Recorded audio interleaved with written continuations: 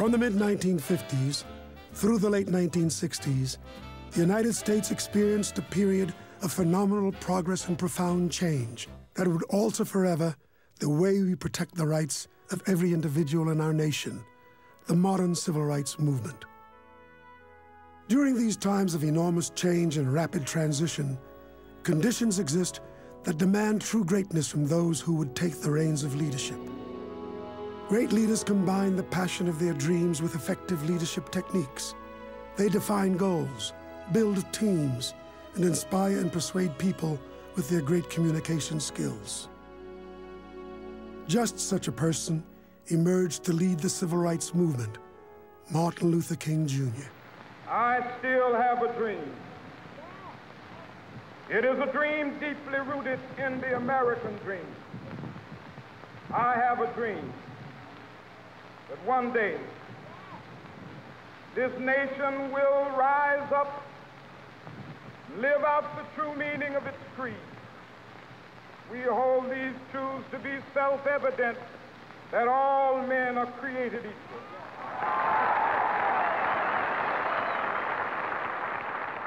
With a simple but monumentally significant act, the civil rights movement made a significant leap forward when Rosa Parks, an African-American tailor's assistant, refused to give up her seat on the bus. She was arrested and fined. I got the bus to go home, and after I had taken a seat on the bus, the driver demanded that I give this seat up for a white man. I didn't feel that I was being treated as a human being. I refused to give up this seat. I said no, and I wouldn't give it up. The African-American community rose up in support of her action. Martin Luther King Jr. was called on by a coalition of community leaders in Montgomery to help organize a bus boycott. And as he said, he responded to the call of the people for a spokesman. The community alliance he headed created a plan of action and developed innovative plans to provide alternative transportation for the community. They also sought dialogue and negotiation with city officials. The boycott lasted 381 days, tested the mental and physical strength of all involved, and was finally successful. However, such victories do not come without a price. Churches and houses were bombed, including the home of Dr. King. He responded by saying, "When evil men plot, good men must plan. When evil men burn and bomb, good men must build and bind." In April of 1963, Dr. King and his followers went to Birmingham, Alabama, with the goal of not only helping to desegregate the city, but as he categorized it, to awaken the moral conscience of America. Dr. King realized the civil rights movement needed some way to focus the eyes of the world on the rightful struggle by African Americans for the freedoms guaranteed by the American Constitution. As he wrote in his letter from the Birmingham jail, "The goal of America is freedom. Abused and scorned though we may be, our destiny is tied up with America's destiny." He understood that the attention of the national and international media could accomplish that goal. Unfortunately, in Birmingham, the desired media focus came at a high price. Photographers' lenses broadcast the infamous images of demonstrators being pummeled by water cannons and teenagers being attacked by police dogs. The efforts in Birmingham ultimately achieved their goals. Department stores and all of the public facilities were desegregated, and the eyes of the nation and the world had been focused on the civil rights movement. All leaders have their moments of doubt. When the bombing of a Birmingham church took the lives of 4 Sunday school girls, Dr. King wondered if the costs had risen too high. The passage of the 1964 Civil Rights Act, banning discrimination in public places, had done little to enforce voting rights for African Americans. So early in 1965, Dr. King led a large group of associates to Selma in an effort to register voters throughout the state of Alabama. But the sheriff physically barred people from the courthouse and prevented their attempt to register. Within a few weeks, over 150 protesters including Dr. King, were arrested. The angry reaction of white segregationists to the voter registration efforts intensified and reached a harmful crescendo when a march was proposed from Selma to Montgomery, a distance of 54 miles. Governor George Wallace ordered state troopers to stop the march. When the nonviolent protesters attempted to cross Selma's Edmund Pettus Bridge, several minutes of bloody confrontation resulted in serious injuries to over 70 people and led that day to be forever remembered in the civil rights movement as Bloody Sunday. The violent scenes from the bridge were flashed across America by national television networks. In response, people from across the nation, both black and white, converged on Selma. 2 weeks later, after the intervention of President Johnson and a constitutional ruling by a federal judge, over 3,000 people began their march from Selma to Montgomery.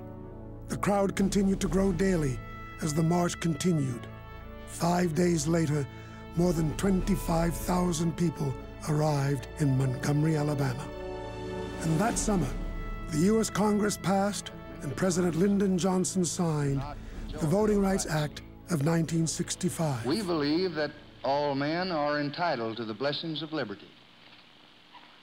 Yet millions are being deprived of those blessings, not because of their own failures, but because of the color of their skin. This Civil Rights Act is a challenge to all of us to go to work in our communities and our states, in our homes and in our hearts, to eliminate the last vestiges of injustice in our beloved country.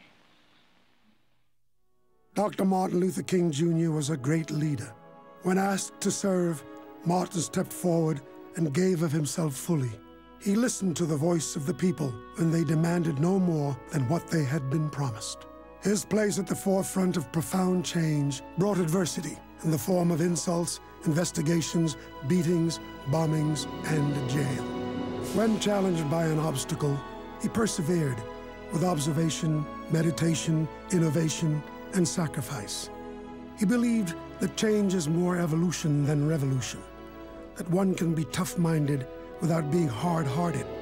He learned to inspire his followers and persuade his adversaries.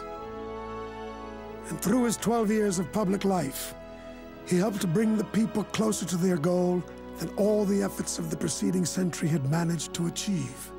And throughout it all, he maintained his humility. Martin Luther King Jr. stated, "I don't march because I like it. I march because I must." Perhaps the most successful was the March on Washington, D.C. in August of 1963, when over 200,000 people, nearly 1/4 of them white, assembled between the Lincoln Memorial and the Washington Monument. So even though we face the difficulties of today and tomorrow, I still have a dream. It is a dream deeply rooted in the American dream. I have a dream that one day this nation will rise up, live out the true meaning of its creed. We hold these truths to be self-evident, that all men are created equal.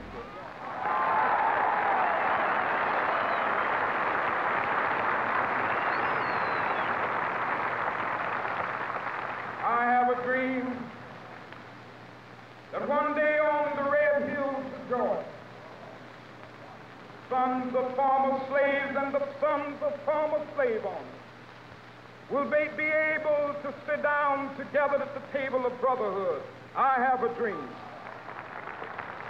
that my 4 little children will one day live in a nation where they will not be judged by the color of their skin, but by the content of their character. I have a dream today.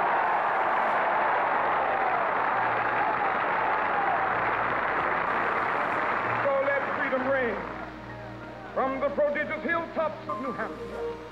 Let freedom ring from the mighty mountains of New York.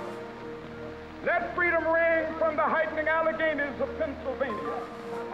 Let freedom ring from the snow-capped Rockies of Colorado. Let freedom ring from the curvaceous slopes of California. But not only that, let freedom ring from Stone Mountain of Georgia. Let freedom ring from Lookout Mountain of Tennessee. Let freedom ring from every hill and molehill of Mississippi, from every mountainside. Let freedom ring, and when we allow freedom ring, when we let it ring from every village and every hamlet, from every state and every city, we will be able to speed up that day when all of God's children, black men and white men, Jews and Gentiles, Protestants and Catholics, will be able to join hands and sing in the words of the old Negro spiritual.